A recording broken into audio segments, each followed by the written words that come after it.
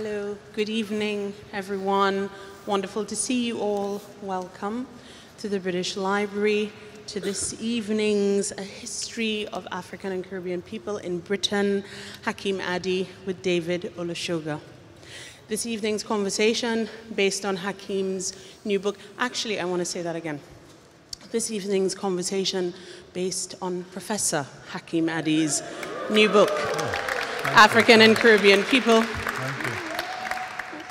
African and Caribbean People in Britain, A History, exploring the long presence of black people in Britain, promises, as I'm sure you know, to be a fascinating education for us all. At least one of you might be wondering, who's this woman with the mic? My name is Nicole Rochelle Moore, and I'm the British Library's curator for Caribbean collections. Yeah, and thank you. Oh, I haven't done anything yet. Wait. For those of you who already have a British Library Reader Pass, but may not yet have started exploring the Caribbean collections, I urge you to do so. And remember, the Caribbean is a multiplicity of languages and cultures and stuff, so please avail yourself.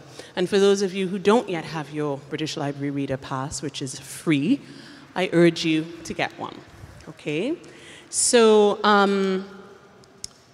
I'd like to extend a very special welcome as well to those of you joining us online, and I hope that both on-site audience and online audience will enjoy this evening, and I'm sure you will.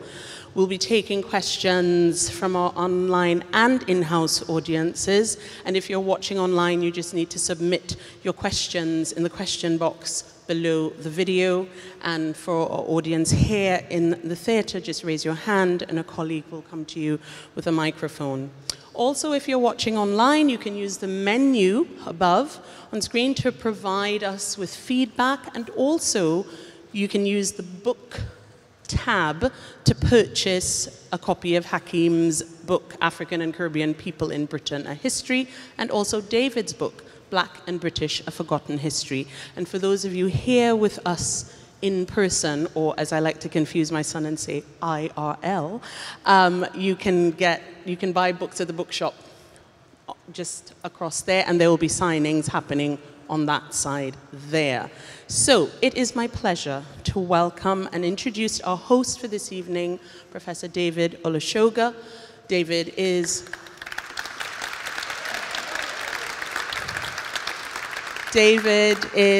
an historian, author, presenter, and BAFTA-winning filmmaker. He's professor of public history at the University of Manchester, and the author of a number of books. So I'm going to leave you in David's capable hands, and enjoy the evening. Thank you. Thank you, Nicole. Thank you. Well, thank you for that lovely introduction. Thank you to you all for coming out tonight. Welcome to the British Library, and also welcome to those who are joining us online.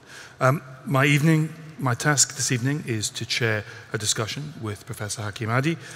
We'll be in discussion for about 55 minutes, and then we've got about 30 minutes for questions from you, the audience. So please do think of your questions. I'm going to make the appeal I normally make. Could we please have questions rather than statements? And could you please, if at all possible, try to make the questions brief so we can get as many people to ask questions as possible. Professor Hakim Adi is a figure who's spent literally decades writing about this history. As long as I've been interested in this history, I've been reading his books. He is a figure who's fought for this history to be recognized, to be included into our narrative of our country. He's the author of, among many titles, Pan-Africanism, A History, Pan-Africanism and Communism, West Africans in Britain, 1900 to 1960. He edited Black Voices on Britain and Black British History, New Perspectives. But we are here to discuss his new book, African and Caribbean People in Britain. It's a book of almost 700 pages. It offers a detailed and in-depth analysis of a long history. And as an author, when I look at a book on that scale, with that level of research behind it, I realize what goes into it, and I congratulate you for getting to the end. There are many more people who start books than finish them, as any publisher or agent will tell you. So I'm thrilled to have this chance to talk to Professor Adi about this book, about what it means, and about the stories that it contains. And I'd like to begin, if I may, with a question, or two questions I tend to always start with when I speak to writers, which is, why did you write this book, and why did you write it now? That's, I don't know, that's a difficult question. I'm actually, with the audience's permission, I'm going to stand. I know I'm already rather high above you, as it were, but this chair is very uncomfortable. I can vouch for that. I have a bad back to start with, so I'm going to stand and address David and address all of you. The simple answer as to why the book was written is because I was asked to write the book. Penguin approached me and said, could I put something together? At that time, we were discussing an introductory history. So it is essentially an introductory history, just that there's rather a lot of history to introduce, and therefore it's rather a long book, which I apologize for. It covers about 10,000 years, I guess, in total, or 2,000, if you like. And so that's really the reason. I guess that's the reason why now, as you said in your introduction, I've been writing, researching, teaching this history for actually a very long time. I'm never quite sure whether it's 30 years or 40 years, something like that. I'm hardly old enough to have been doing it for 40 years, but it's something like that. And so the book brings, hopefully, all that experience and, yes, some ideas. And as you will be aware from the introductory slide, it's called African and Caribbean People, A History. It doesn't claim to be the history, but it's my history of that subject. And on that question of the title, I mean, the language about race, the language about the place of black people in British history has been evolving over many years. Why that title, African and Caribbean People? Well, I mean, of course, there were many titles that were discussed, and eventually we decided on that particular one. There were a number of things to bear in mind. One was that although I have edited books or maybe been associated with books which refer to black history, and we all tend to use that phrase as a kind of shorthand phrase, but I'm never really very comfortable with the concept of black history any more than I'd be very comfortable with the concept of white history. And so this was very much a history of Britain, but of people of very definite heritage or definite background. And it was important that heritage was represented, that people aren't just a color. We come with particular cultures, particular heritages, particular languages, and it's important to recognize that, I think. The other thing is that very often a presentation of history is given which, and I won't at this point mention a certain ship which arrived at a certain time and a certain place, but a presentation of history is given which tends to present things through a particular Caribbean lens, as if people only come from the Caribbean, even in the recent period. And that's a very inaccurate picture of particularly modern Britain. As some of you will know, if one wants to talk about the black population in Britain, the majority of that population are more intimately connected with the African continent than they are with the Caribbean. And so a presentation of history which kind of excludes Africans is a very bad and one-sided history. So for that reason, too, I wanted to use both of those terms, African and Caribbean. Well, I am going to mention exactly that ship and mention another problem with the form of history that is built around the Windrush, which is that there has been, as you know, for many years, a phenomenon called the Windrush myth, the idea that this story begins somehow in Tilbury in 1948. Mm-hmm. That expectation has, I think, is beginning to be chipped away, partly because of the work of yourself and other scholars. And yet it will be a surprise to many people to open a book on Black British history and for it to begin not 70 years ago, but 10,000 years ago. Maybe people who are unfortunately uneducated in these things. I mean, I suppose that is a criticism perhaps of the British education system. I wouldn't dare. No, I know, but an implied criticism that people are so ignorant about the history of our own country. But unfortunately, many people are very ignorant about many aspects of this history. And so, yes, the book does go back, and we actually start off with a black figure for those people who are interested in black people. He wasn't somebody who came from Africa or from the Caribbean, at least not directly from Africa. Obviously, his ancestors came from Africa, as the ancestors of everybody here came from Africa. And in that sense, we're all Africans. Just some of us are more African than others. But he was a gentleman who's known as Cheddar Man. He lived about 10,000 years ago, and as the Daily Telegraph proudly proclaimed when he was reconstructed, the first Britons were black, because Cheddar Man, from the latest DNA analysis, was a man with dark hair, dark skin, but blue eyes. And not only did he look like that, but everybody in Britain looked like that 10,000 years ago. In fact, everybody in Europe looked like that. So for those who are interested in black history, we start the book with the first Briton and the first black Briton, just to satisfy everybody on that particular score. I don't really want to get into a particular ship that sailed, although in the book I do mention it in passing as a myth that we need to rid ourselves of.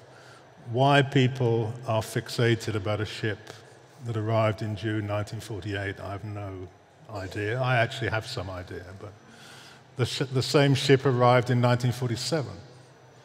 So why don't we celebrate that? Or why don't we celebrate the ships that came in the post-war period before 1947? Why choose one in particular? But then to label everybody with that ship is just a falsification of history.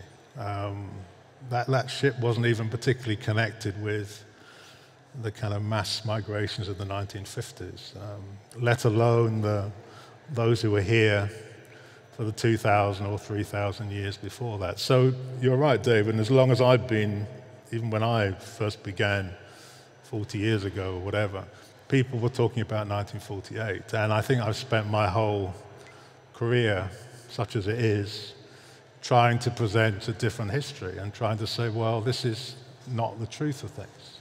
Africans were here in Roman times or in Saxon times, in Norman times, and even before Roman times. So why this constant falsification? And I think that, anyway, maybe we can go into why there is that falsification. It's always of concern when the government of the day adopts a certain narrative, then it's always time to be a little bit worried about what's going on. And clearly the powers that be have adopted and promote that particular narrative, as if to say that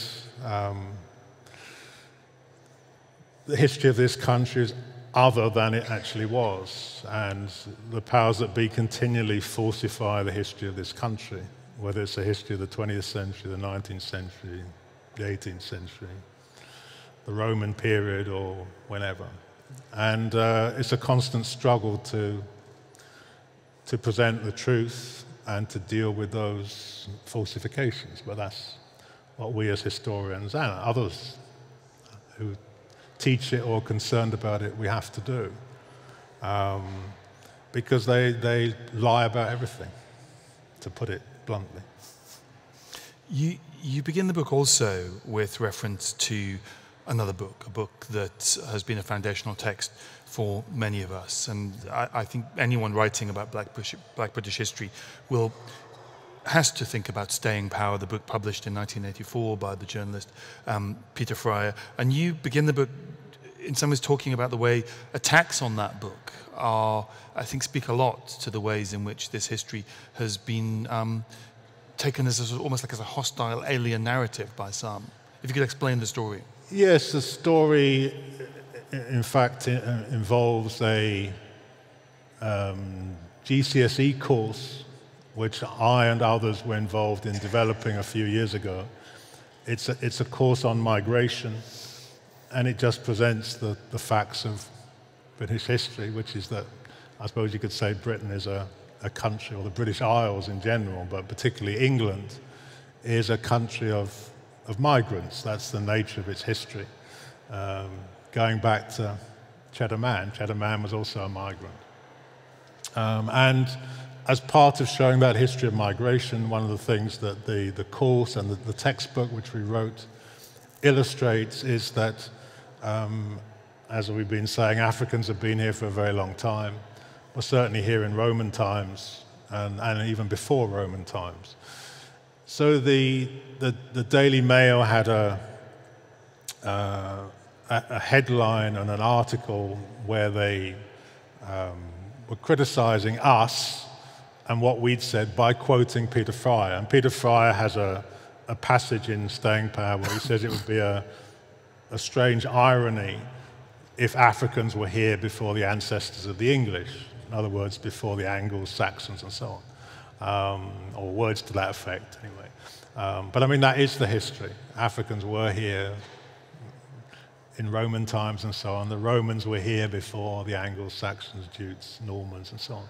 So they took umbrage anyway at even this suggestion that Africans could have been here before the Angles and Saxons. And then they found various dubious academics and others to also kind of pour scorn on this idea. This is outrageous. Someone should suggest that Africans were here before the English. But I mean, this is just the facts of history. So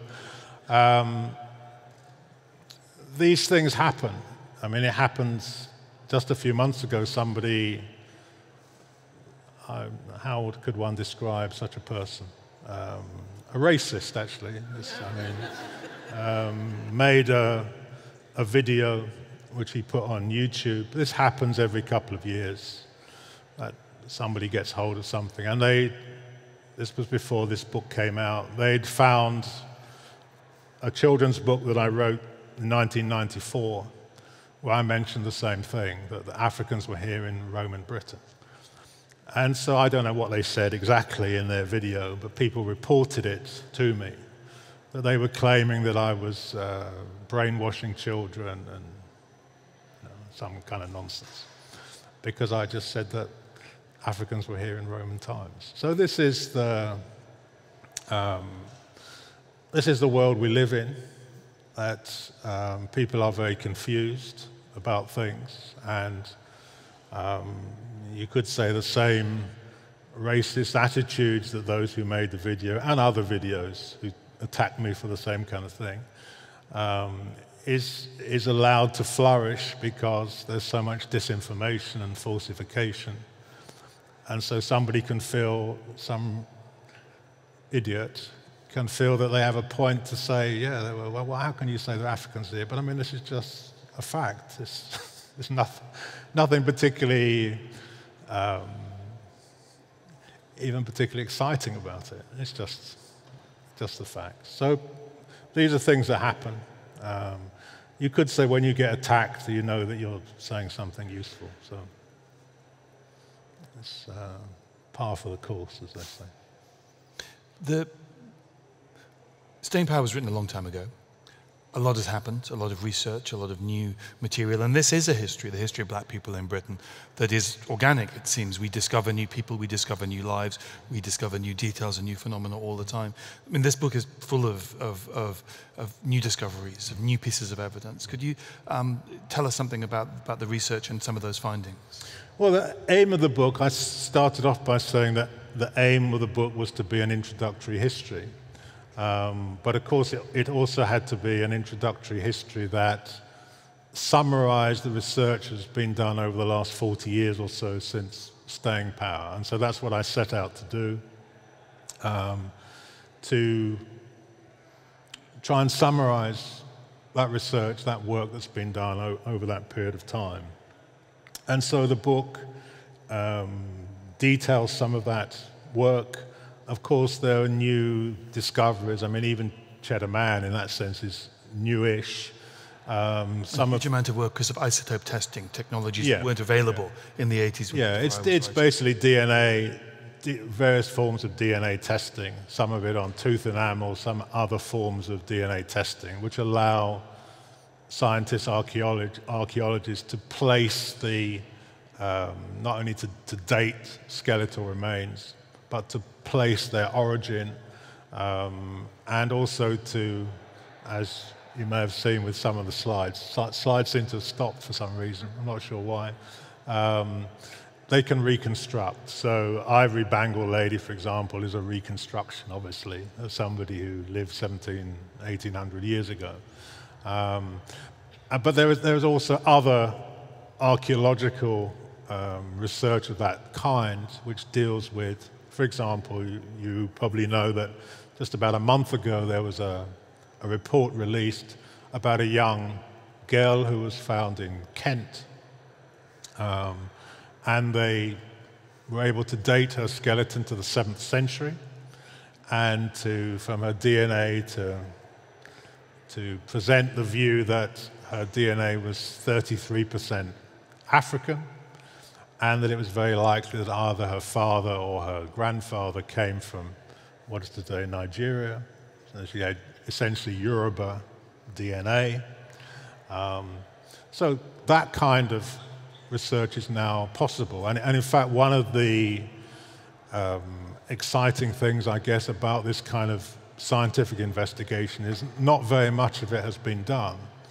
Hitherto, it's been quite expensive to do, and so not very much research has been done. But as it becomes easier and more precise, there's going to be a lot more that we will find. And already we know that, of course, there have been other finds of Africans here in Anglo-Saxon times, Norman times, in the early medieval period.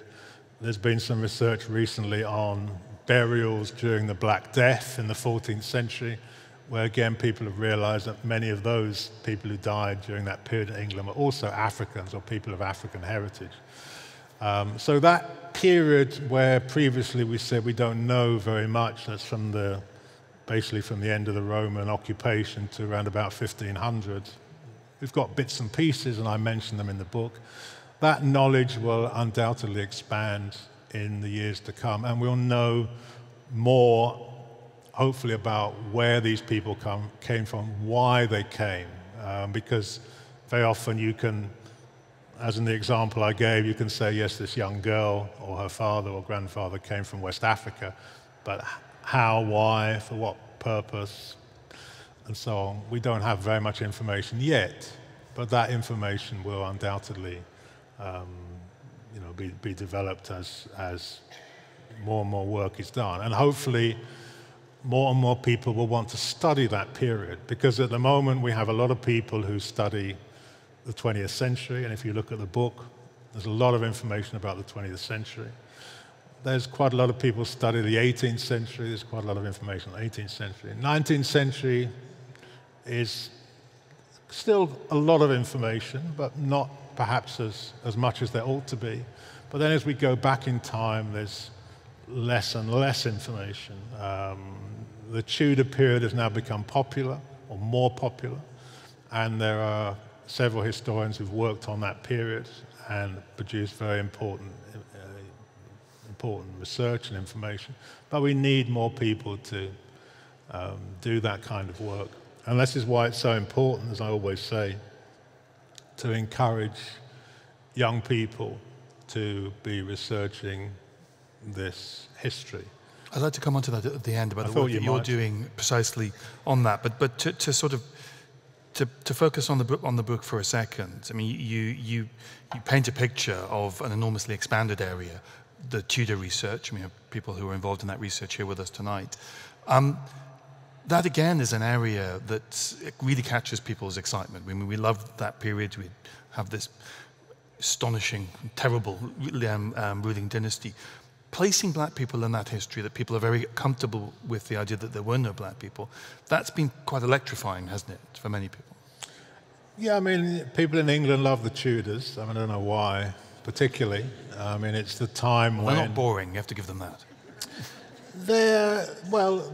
It's an important period in England's history, in the sense that it's the kind of development of modern England, modern Britain, the development of the modern world in which we live, with all that goes with it, the capital-centered system and all that kind of thing. And it's also the era in which the relationship between Africa and this country was transformed. And so that's something about it that perhaps we don't think about as often as we should.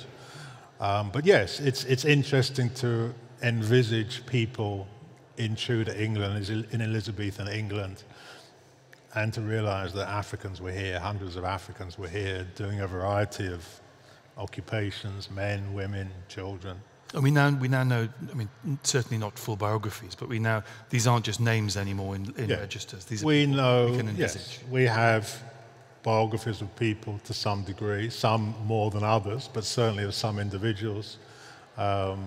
We know, for example, to a well-known figure like John Blank, for example, we know something about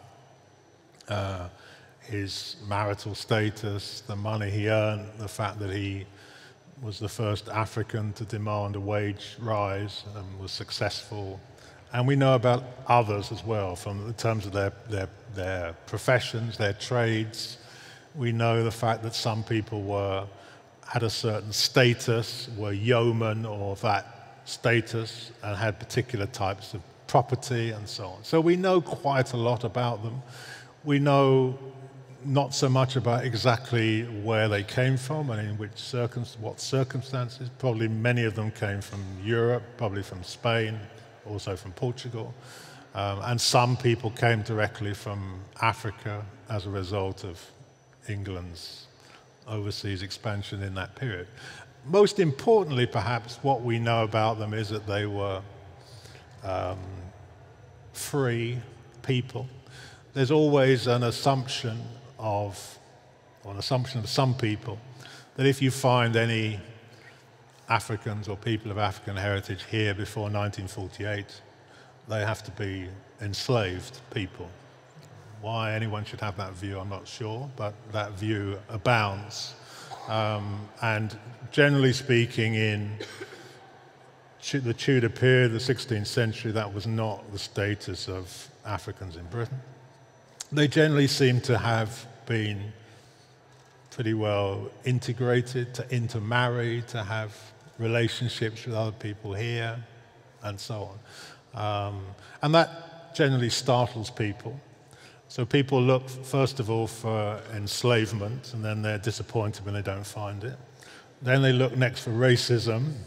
When they don't find much of that, they get a bit disappointed about that as well. But racism, in the way we understand it, is a relatively modern creation and probably almost certainly didn't exist in the way that we think of it in Tudor times. Incidentally, going back to the young girl who was discovered from the 7th century in Kent, I noticed that I don't want to be careful what I say. Anyway, one of the people who wrote the report said, well, she was buried in the same manner as everybody else, as if this was something startling, that a child of 8 or 9 years old should be buried in the same way that every other child in England was buried in the 7th century. Why is that startling? It's quite remarkable. Somebody should have that view in the 21st century. But anyway, so these kinds of things are said. So this analysis of Tudor England is also important for us, as is an analysis of the past in every case, because it also helps us to reflect on the society we live in. And one of the interesting things about racism, just to finish with that, is that you kind of come to the realization, if you didn't before, that it didn't always exist, or it didn't exist in the form it exists now. And therefore, history tells us that everything changes, and that nothing is permanent, and that in the future, these things will disappear as well. Of course, it also shows us that we are the agents of that change. And so everything is in our grasp. And if we want to rid ourselves of these things, then we need to organize ourselves and take care of those problems that confront us. So history presents all these things, all these possibilities to us, which is why the powers that be spend so much time falsifying everything and generally presenting everything as the deed of the white men of property only, when history is never the deed of the white men of property. History is the deed of all of us, in the past, present, and also in the future. Reading your book, I felt that, as I do whenever I read books on Black British history, that wonderful moment when you turn to the 18th century, and as you said earlier, we suddenly have so much material, so many voices. There is this chorus of Black Britain which emerges, and you, being the latest person to write about this, have the latest research at your fingertips. There's almost too much to say about the 18th century, isn't it? We just have this wonderful richness. Yeah, I mean, the important thing about the 18th century in particular is that we have the voice of Africans.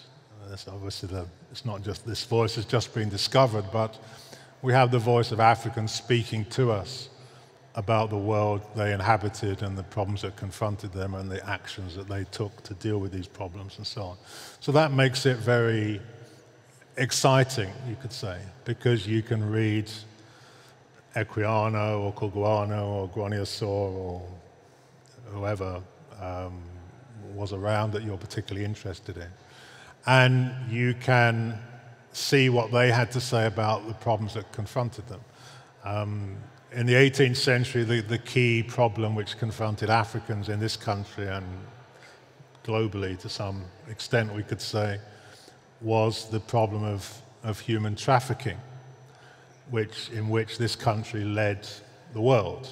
Britain was the world's leading human trafficker of African men, women, and children. So if you were an African here in the 18th century, that was what you were mainly concerned about. And we perhaps tend to forget that the enslavement of Africans not only took place in the Caribbean or in Africa or in North America, but also here in London, in Britain, and so on. So the status, that's not to say that every African who was here was enslaved, but certainly some were, and they had to take action to remedy that situation, which they did, and those who were not enslaved also took action to assist their comrades, we can say, and also to deal with the general problem of human trafficking in Britain and so on. And that action, that campaign that they contributed to is one of the biggest political campaigns, perhaps the biggest political campaign ever in Britain's history. But because of the falsification of this history, nobody talks about it. Well, we talked about the Windrush myth a moment ago. I mean, there's also what you might call the Wilberforce myth. There is the exclusion of Africans and people of African heritage from the campaign for the liberation of fellow Africans and the suppression of the Atlantic slave trade.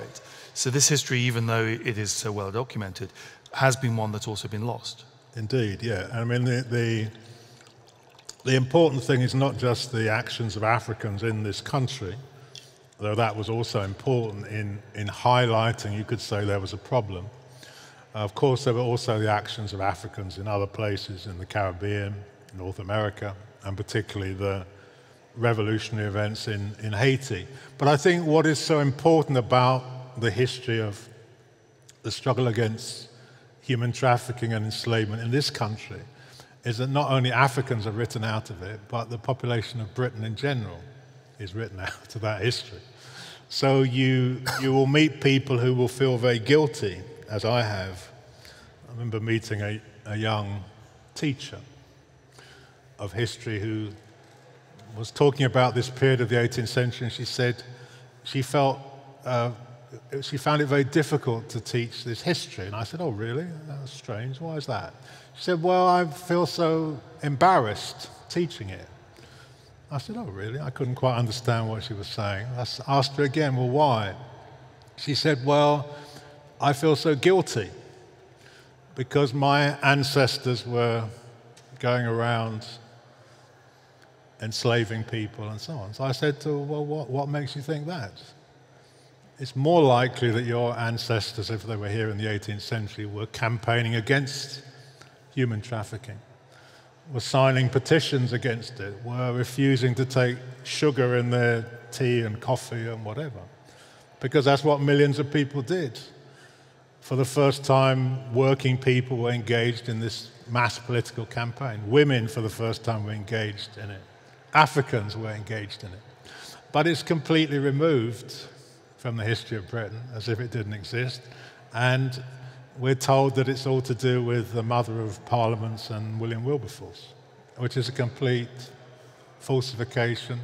That's not to say William Wilberforce didn't do something, but that's not the story that needs to be told and should be told. And of course, the other question which arises from this falsification of the abolition story is, why did the world's leading human trafficker in the 18th century, 7 years into the 19th century, decide that it was such a terrible idea and it should all be stopped? And this is never explained to anybody and cannot be explained if you just talk in terms of William Wilberforce and a few others.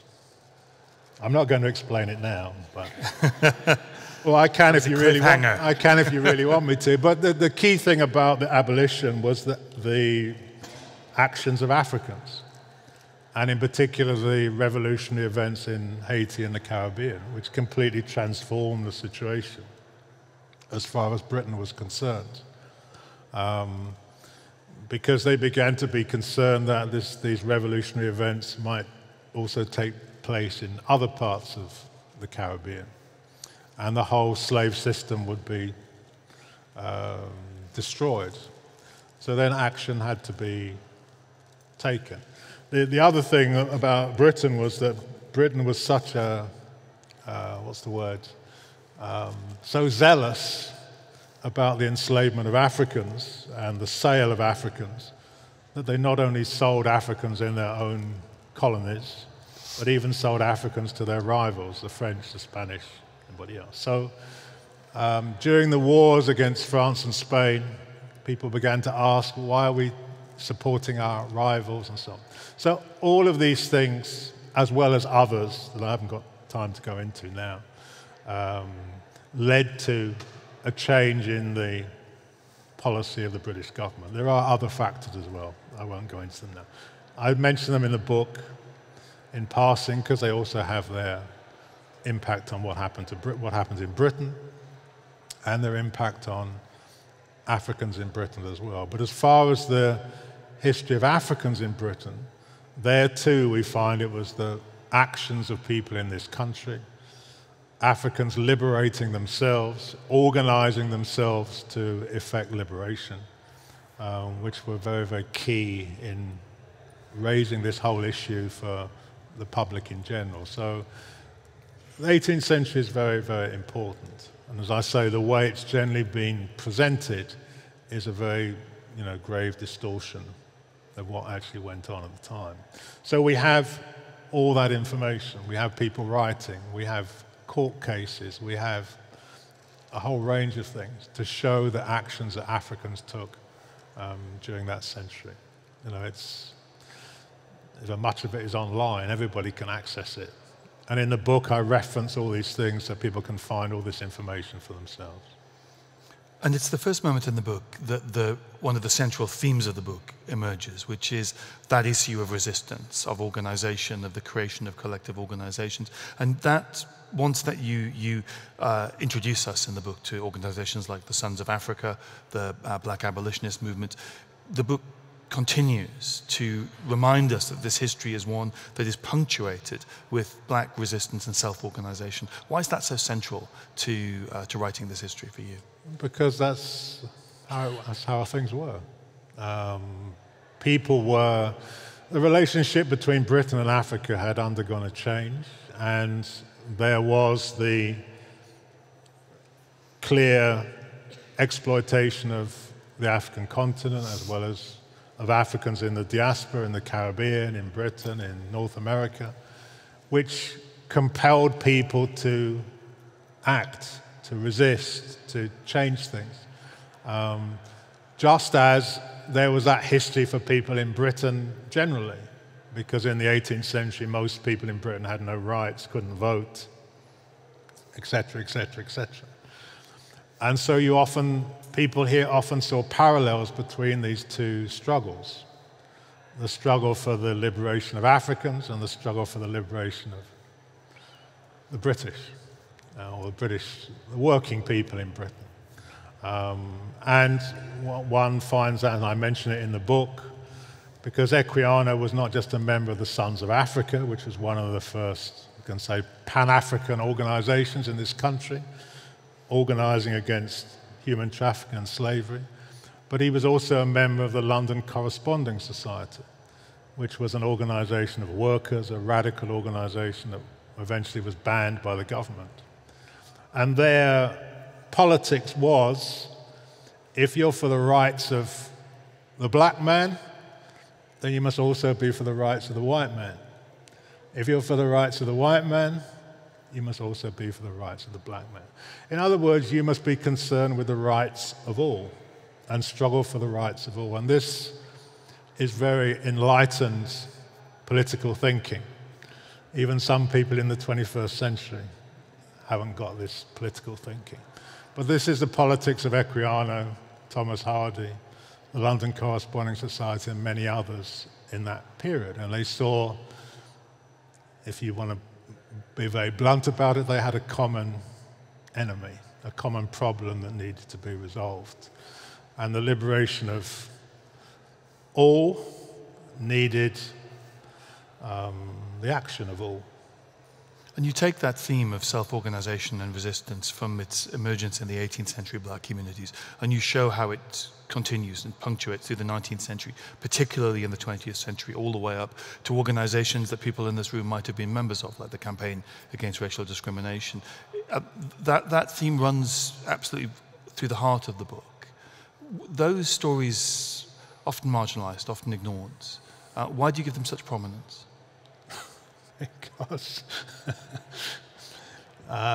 Because that's what's at the center of things. That's what moves history forward. We no longer have chattel slavery. We no longer have the problem that we can't vote, or we don't have rights for this and so on. We still have other problems. But there are other people, there are people who manage to write these histories and talk about the passing of laws without the pressure that led to the passing of laws. And you seem to populate. I don't know how they history. can do that. That's right. People do, but you seem to populate this history with people who have been marginalized, and incredible stories of self-organization amongst often very small groups in individual cities. Black seamen in Liverpool or London, for example. Yeah. These are really important stories to recover. You can't really write history that's honest if you exclude people from it, and you exclude the struggles of people to change things. History is the study of change, and it's human beings who are the agents of that change. So if you exclude change, or you exclude those who are the agents of change, then you don't really have very much history to present, in my view. So explaining those individuals and organizations that fought for change. Some people gave their lives for that change, or were imprisoned for that change. That's central to this history, the history of this country. It's impossible to write that history. The other thing your book achieves wonderfully is to give us really quite moving sketches of individuals from this 18th century right through until to the 20th century, of people who were prominent, people who had remarkable lives in the face very often of racism and discrimination. We've seen some of their faces on the screen behind us. Tell us about those character sketches. Yeah, I mean, the aim of the book is to try and keep a balance between explaining the developments and changes of history, but also presenting organizations as well as presenting individuals. Just to give one example, one of the problems that we have with history is that women are very often excluded from it. Rather like Africans are excluded and workers are excluded, women are very often excluded from history. So it was very important in the book to try and put women back, as it were, in their rightful place. Sometimes quite difficult to do because the archive always tends to be male-centered as well. But, for example, in Britain and in London, we take great pride in the fact that the Pan-African movement began here in London. This upsets people in the US and other places, but it's a fact. So the first Pan-African conference was held here in London in 1900. And it was organized by an organization known as the African Association. And that organization is often connected with a man called Henry Sylvester Williams, who was he was a Trinidadian in origin, who was here at the time and so on. But in fact, the woman who inspired, or the person who inspired Henry Sylvester Williams was an African woman. Her name was Alice Kinloch. She was from South Africa, and she was the inspirer of the African Association, the inspirer of Henry Sylvester Williams. But until recently, she'd kind of been written out of history. So it was important in the book to include the latest research to put her back and to say that the modern Pan-African movement was founded, inspired, created by an African woman. So where there's the possibility of doing that, of course, there are other opportunities to do that. Sometimes just to tell the stories of ordinary people, as it were, people who are not famous. Yes, okay, there are some well-known people. You have to say maybe something about Mary Seacole, because everyone's heard of Mary Seacole, but it's then important to put Mary Seacole into some context and so on, but also to talk about perhaps people who are less well known, or about the lives of many women, African women, Caribbean women, the struggles that they underwent in the 19th century as well, which are sometimes less well known. So I've tried to present little biographies of people, as well as trying to present something about the lives of many people, as far as I can in a book of only 700 pages. You can't present... A mere 700 page. Yeah. But a lot of history to pack in, and a lot of history has been packed into those pages. We've got about 10 minutes left, and then may I remind you again, we've got half an hour for questions, so please do think of your questions. Hakim, I want to talk a little bit about the world into which this book emerges. You said a moment ago the presence of black people in Roman Britain was just a fact, and not even a particularly surprising or perhaps even interesting one. There are people who not only find it surprising, there are people who are actively hostile to it. There are people who feel threatened by this. We live in a moment when this aspect of our nation's history is regarded not as an aspect of our nation's history by some, but as an active threat to our nation's history. Can you describe this atmosphere, this culture war moment into which this book is born? Well, we're living in a moment where the struggle over history is becoming more apparent, I think, to everybody, because it's clear that For example, the government, I'm trying to think of which government, but anyway, the recent governments have openly made their views known about history, whether it's to do with public history and statues or with other things. The leading politicians like Michael Gove, for example, pontificate about history, which they know absolutely nothing about, but they still falsify it. So that's become more obvious to people. The government's think tank, Policy Exchange, has a whole register. You can look at it about what's going on in history, because they're very concerned that history is being changed. History is not being changed, it's just that people are speaking the truth and concerned that the crimes of the past should be recognized, and that where there are people who have carried out crimes against humanity, they shouldn't be glorified in various ways in names and statues and so on and so forth. So Policy Exchange, the government think tank, essentially, also set up by Michael Gove, coincidentally, they monitor all this activity. So if you've engaged in anything like that, they'll have you listed. If you're a university or you're a school or you're a town, it's all there. So that makes it very public that there's a struggle over history. But there's always been a struggle over history. And there's always been the falsification of history.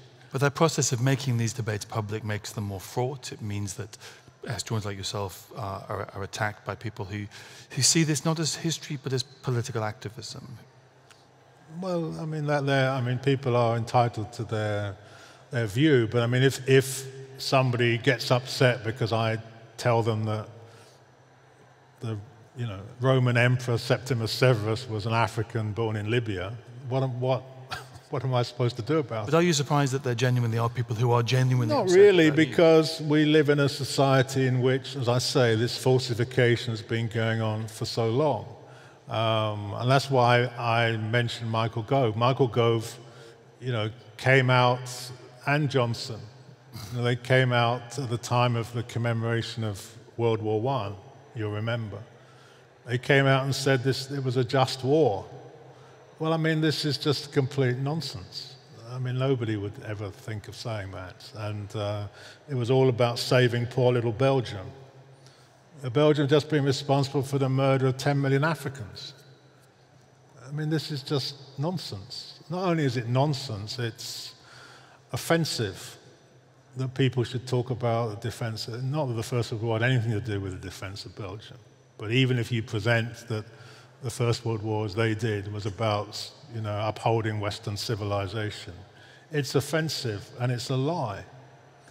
But that is the world we're in. But what it shows is that the powers that be are concerned that people actually know there's the truth of history, that there's another view, and people are affirming that in the demands that are being made over how history is taught in schools, what is displayed in public history, how archives and museums deal with those things which they've stolen from other places. I'm not supposed to say anything about the British Library and what they've stolen and why they won't return it, so I won't say anything about that. But people talk about these things all the time, openly. So, therefore, we're in that period, that world, where we're enlightened, we're educated, there's social media, we know about these things, and they are under pressure. They are feeling the pressure to defend their falsifications. So no, it doesn't surprise me that they're concerned, that they're upset, that they're worried, that they're concerned that everybody's trying to change history, as they call it. And it's not that we're trying to change history, it's that they've been trying to change history, to falsify it for so long, and now they find there's a great opposition to that. So that's the world we live in. We've just got a few minutes left, and I wanted to ask you some questions, not about the work you've done in expanding and enriching history, but the work that you are engaged in thinking about the profession of historians. We are a profession that has a pretty bleak record when it comes to including not just the stories, but the actual members of our diverse communities in the UK. You are one of a very small number of Black history professors in the UK, a frighteningly small number. And you've been involved in work to try, at the grassroots, to try to change that. Could you tell me something about your work on the Young Historians Project and why that's important to you? Well, the Young Historians Project came out of a conference that we held in 2015 called History Matters. And that conference was occasioned by the fact, as David just said, that there were so few academic historians of African or Caribbean heritage, but also that there weren't even very many postgraduate students doing research in history. I can't remember the statistics. There were the number of Black professors was shocking, and I was trying to remember earlier. I mean, but it was single figures. Yes. Well, the number of professors is 3. And I mean, 2/3 of them are here. So, I mean, not that I'm a great mathematician, but even if you look all the way up or down, depending on how you look at things, so at postgraduate level, in fact, History Matters came about because there was a headline in the Times educational supplement that proclaimed that the previous year there had only been 3 Black students who were training to be history teachers in the whole of this country. There are, I think at that time, there were 16,000 history teachers, and something like only 60 were Black. And the previous year, there'd only been 3 trained. So this was like outrageous. And we began to ask, well, isn't anyone concerned about this? And nobody was concerned. When we looked into it, we found at every level that young people, young Black people, were being turned off history. Those who got good grades at GCSE, most didn't go and do A-level. Those who did well at A-level didn't go and study history at university, and so on. And so there was a general problem of a lack of historians, a lack of history teachers. And so we decided if no one's going to do anything about it, we should do something about it. So we held the conference, and one of the things that came out of that conference was that there should be something established to encourage young Black historians. So we set up the Young Historians Project in 2015, was that 7 years ago? And the project is led by young people. The aim is that they research an aspect of history they're interested in and then present it to their peers. So that could be an exhibition, it could be a film, it could be a podcast, it could be a mural, it could be anything that appeals to young people. And they're now just about to start their 3rd project. We get external funding from various sources, Heritage Lottery Fund and others. It's now completely run by young people. We train them up, and then they become leaders. The aim is everyone should be a leader, and they develop this history. And a lot of it is oral history. They interview important people like Zainab, who's sitting there trying to hide, who was am I not allowed to say anything about you? No? Okay. I won't say anything about Zainab. A very important person. One of the founders of Brixton Black Women's Group. One of the leading members of the Black Liberation Front, who played a very important part in I won't say you played an important part in the Spaghetti House siege, because it makes it sound as if you were holding people up, but she was doing something other than that. So people like Zainab and many, many others are often written out of our history, even though they're still alive and kicking, as it were. So one of the things that YHP do is to make sure they try and interview important people like Zainab, record them, present their histories.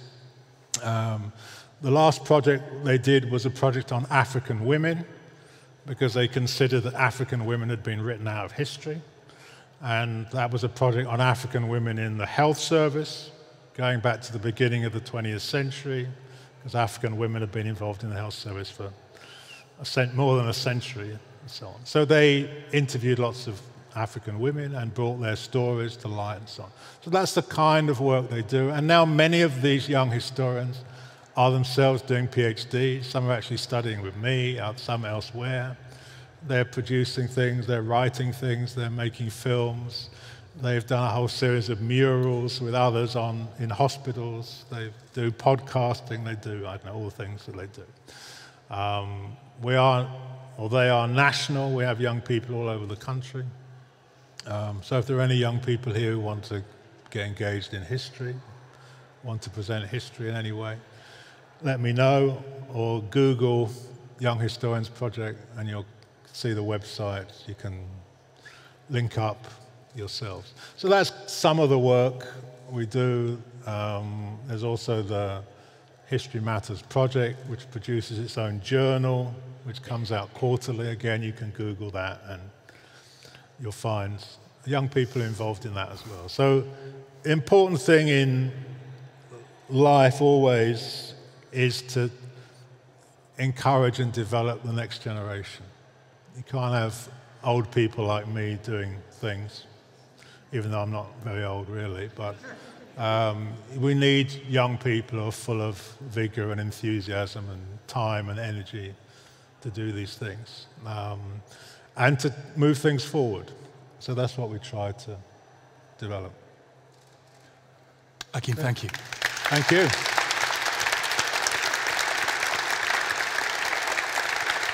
So as promised, we have 30 minutes. My aim is for both quantity and quality. This gentleman here has got his hand up first. Can we get a mic to you if you tell us who you are before you speak? And to remind you, and you who are watching online, please do submit your questions. I've got the first of the online questions come through. Sir, your question. Just to say, Hakim, as a young person, I understand that you've discovered the when. What I'm interested in terms of when people arrived and where, what I'm interested in is how people arrived and the economies that people made to get here. So I know from my own parents that they made sacrifice to get here, but what I struggle to understand how somebody in the 1600s and 1800s managed to find the money or the means to make the passage here to the UK. I mean, currently now we know about people coming in from Calais to Britain and the price there. But how did those people make that journey? Well, the simple answer is they came on a ship, usually, depending on the circumstances. Some people came of their own free will. Some people were compelled in one way or another, and we tend to think of people only being compelled in the 17th century or 18th century as trafficked individuals. But of course, many people were compelled to come here in the 20th century as well from other places. If you were, you lived in a colony, for example, and you wanted to be educated, particularly in terms of higher education, there was no higher education in the colonies, generally speaking. So if you had an ambition to be a doctor, or you had to come to Britain or go somewhere else. So people were compelled by the circumstances of colonialism, or in the earlier period by the circumstances they found themselves in to come here. Some people, going back a very long time, were sent by their parents, even going back to the 17th and 18th centuries. We find that African rulers in particular sending their sons to be educated here from, in fact, even in the 16th century, that was the case. And so there were obviously some wealthy individuals who did that. Other people stowed away. Stowing away on ship was very, very common, even in the 1940s and beyond. People stowed away, both from the Caribbean and from Africa, to get here. Sometimes, so yes, there are a variety of ways in which people came. Sometimes they were sponsored to come by people collecting their fare. Sometimes people worked their passage. That was also very common, especially in the 19th century and early 20th century. Probably the majority of people who were here, particularly men, were seafarers, of one sort or another, either in the merchant fleet or sometimes in the Royal Navy. So yes, that was also very common. People worked their passage, and then when they got here, they stayed in Liverpool, they stayed in Cardiff, or they stayed in London, wherever it might be. So there are a variety of ways in which people got here, even going back to Roman times and beyond. So traveling around the world is not as difficult as we think it is. People have always traveled around. You know, how did Cheddar Man get here? Well, presumably on a boat of some kind. So that has always been the nature of this country. It's an island. People have got to get here over water in some form or another. So depending on the century, depending on the person, depending on their circumstances, many different ways in which people found their way here is the shortish answer. Thank you for that. More questions, please. There's a lady just beside on the same row as our previous questioner. I'm interested in the idea that you talk about falsification of history. So I'm thinking, imagine there's someone who, you know, they read both of your books and they say like, okay, I understand that there have been Caribbean and African people in various time periods, but still the main point of, the main thing that we need to focus on is the kind of Windrush generation, because when we think about modern Britain, that is, you know, the biggest influence we can see is the Windrush generation. So I'm just wondering, you know, what are your thoughts kind of on that idea of falsification, but still focusing on the Windrush generation? I'm not entirely sure I grasp the question. I mean, I think when you say have an impact, that depends what that impact is. Yes, larger numbers of people came to Britain in the 1950s, 1960s and beyond. This is definitely the case, and that has made a difference. But the first thing to say is that most of those people came from Africa. They didn't come on board a ship in the 1940s from the Caribbean. They came from Africa. So if we're going to talk about post-war migration, we can't do that without talking about those who came from the African continent. And generally, talking about those people as a Windrush generation is extremely misleading, because they've got nothing to do with the Windrush or the Caribbean. So that's the problem I have with that presentation of things. But then the other thing is that saying, how do you judge impact? The fact that Africans were here in the 18th century also made a major impact. You know, people wrote about it. There's too many Africans here. You can't bring these Africans here as servants because they do this, they do that. They start running off with all these English women. People were saying that in the 17th century, the 16th century, and so on. So there's always been an impact, and it's important that we understand that impact.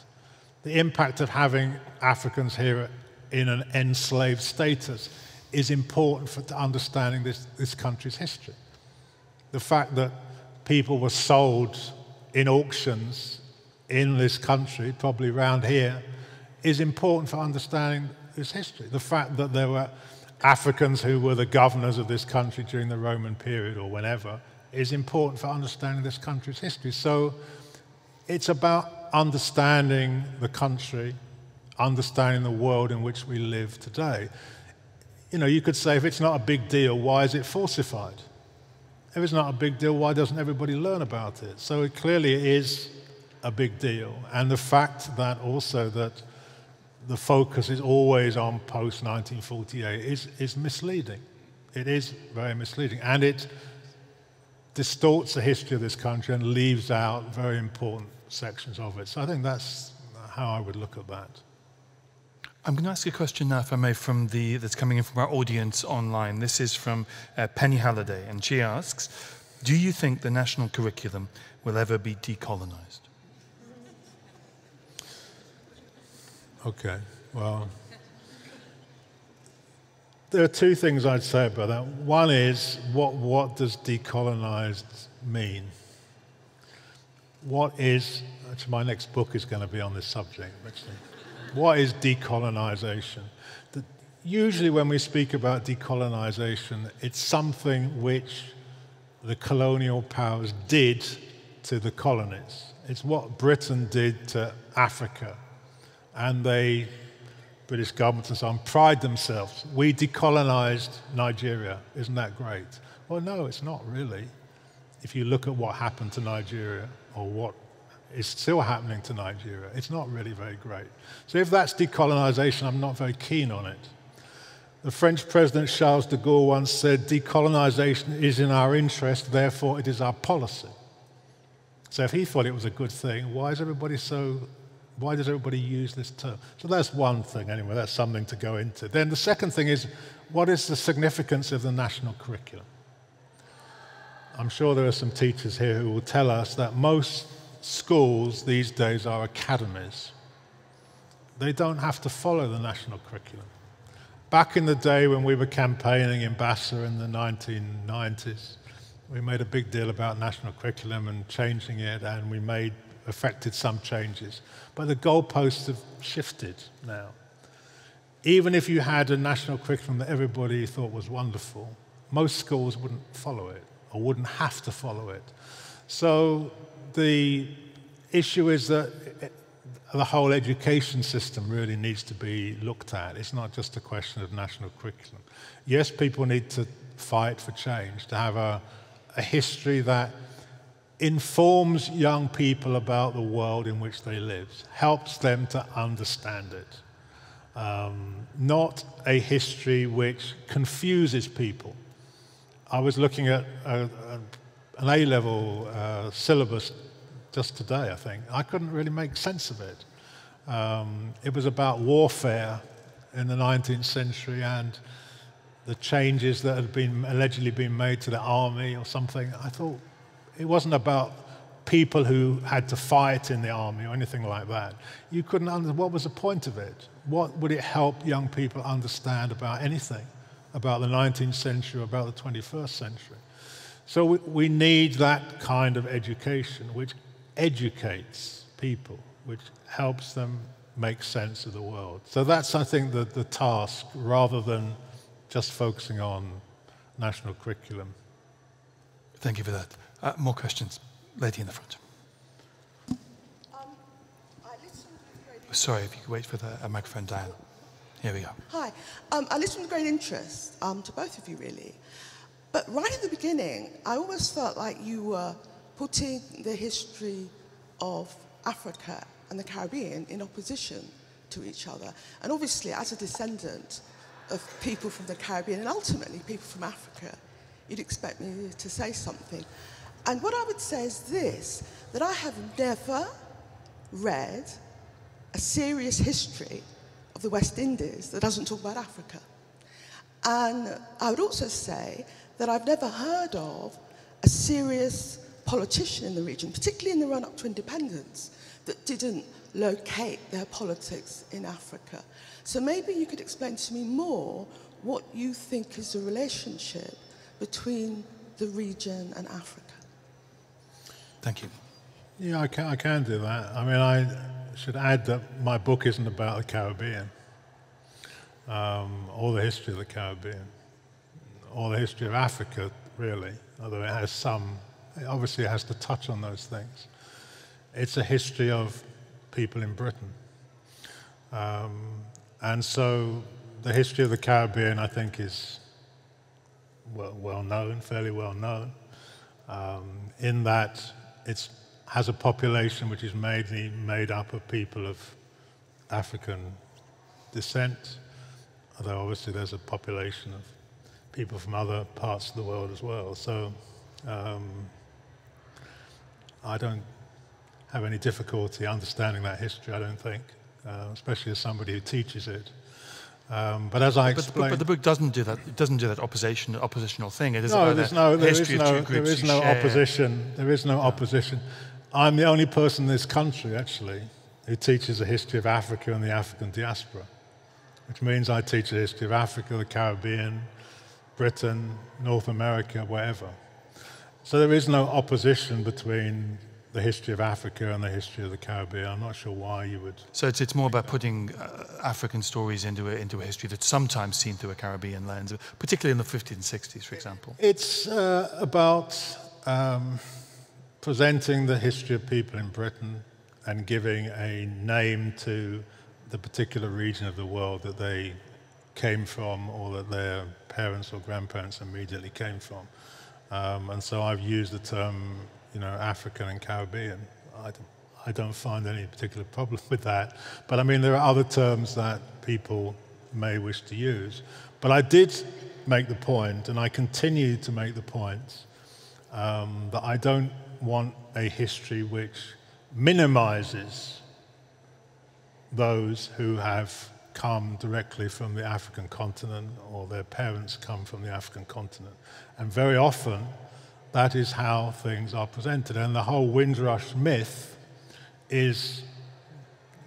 lends itself to that presentation of history, the history of this country, that suggests that everything should be seen through the prism of the Caribbean and those who came from the Caribbean, and that's not the reality. But is that perhaps a London thing? Because, I mean, I've lived in Liverpool. Liverpool's community is both Caribbean and African. Many people in Liverpool are, for themselves, their families, their family backgrounds are both Caribbean and African.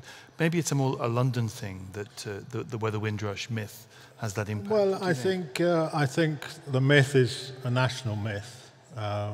You're quite right to say that maybe people in Manchester, Liverpool, Cardiff, and other parts of the country are more knowledgeable about this history and are clear about it. The fact that one mentions Africa and Caribbean doesn't exclude the fact that people may have relatives or families that come from both geographical locations in the world. That's the nature of the world.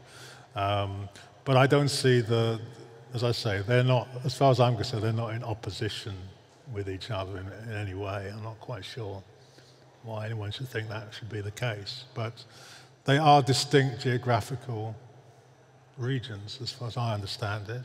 They have. Well, I hope that's a relief that we're not putting this opposition between these two communities. Yeah, I mean, you book. read the book, and if you think that, if you see some sign of that, then let me know. But I don't think you will see any sign of it. I can assure you on that score. We've got about 10 minutes left, and I want to do some rapid questions. So I'm going to stress again brevity. There's a gentleman here, if we can get a mic to him, and then there's a lady here. Oh, she already has the mic. Could we have your question first? Yes, and then the two very quick comments. Firstly, thank you so much. This is so wonderful. Also, it's great to hear about the young historians. I'm going to be working with them soon. Very excited about that. We're doing away with Black History Month. It's Blacktober. Less words, and I think we just get to the point. I like Blacktober. Yeah, so Blacktober. Okay, maybe not so much now, but when you first, because I'm always delighted and excited by anything that I read from both of you that, I discover newly that I never learned at school, but I'm now teaching to the children I work with. What excites you? What piece of information or history did you ever hear that you were like, yeah? What, maybe not so much now, but then. What excited, delighted, and then as fascinated Then you? as in when? Only just, I know you're quite young, it. so, not too long ago, perhaps. Are you still, do you open a book and still Do you find that still get really excited? The youthful exuberance of discovery. When I open my books, yes, I do. Because I'm always very worried about them. And then I read them. I actually listened to my book, because there's an audio version of the book today. I was very pleasantly surprised.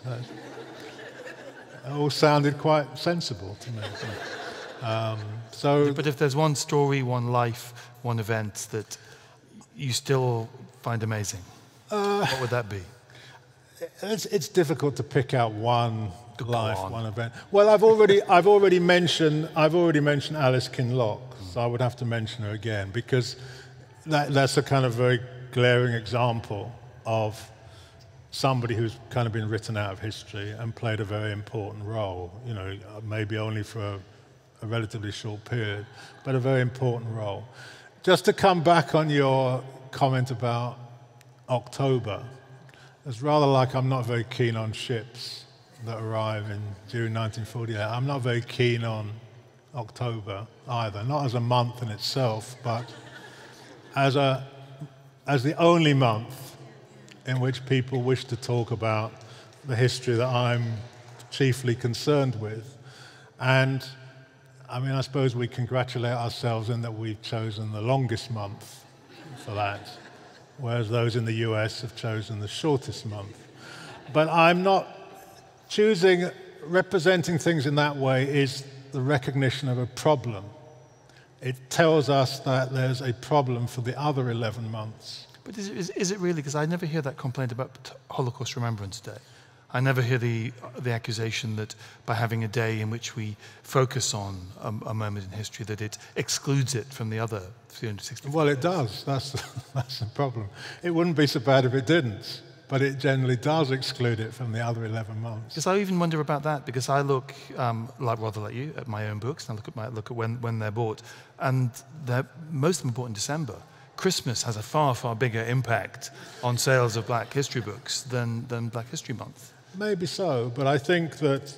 But that idea of it imprisoning the history into 1 month, I mean, we can look at when people access websites, we can look at when they purchase books, we can look at when programs are broadcast, when people watch things on the iPlayer or watch things on Netflix.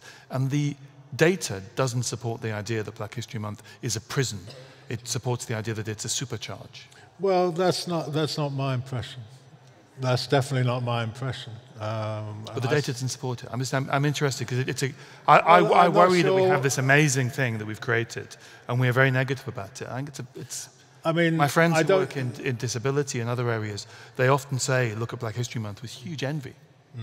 Well, that's not my. I mean, I've been celebrating it, if that's the right word, for over 40 years, as other people have, and as I say, it's a recognition of a problem. However you look at it, whatever the data says, it is actually the recognition that there's a problem. And it's not celebrated in the same way. There's not the focus on it for the other 11 months. And I mean, that's why it was created in the first place. So, of course, if it can be used, if there's any opportunity to use it, to encourage people to be concerned about this history all the year, I mean, obviously that has to be taken. But as I say, I'm concerned about the problem, and I look forward to the day when, or the month, when we don't have a Black History Month as such, that this history is a history which is represented all the time. That's my view. I mean, other people are entitled to other views. I'm just saying what the data says. I'm not expressing a view. I'm just saying what the data says, which it doesn't imprison it. Well, maybe it does, maybe it doesn't. Maybe the data does say that. I mean, data can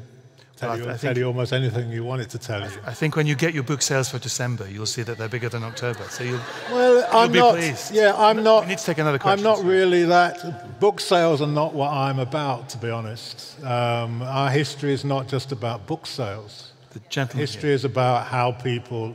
No, but we're talking about them as a metric, and I'm not talking about them as. Well, yeah, but book sales is not, as I say, it's not what history is about. History is the presentation of history, the understanding of history, is something which needs to be going on throughout the year and which needs to be part of the history of this country throughout the whole year. And that is not the case. That does not happen, whatever your book sales are in December. I'm not talking about my books, I'm talking about, we know all the book sales. We know when people whatever the book sales are in December. I'm concerned about book sales in January, February, March, April, May, June, July, August, and so on. So. There's a gentleman here. Hi, Hakim. My name is Pierre. I hope this question doesn't affect your book sales.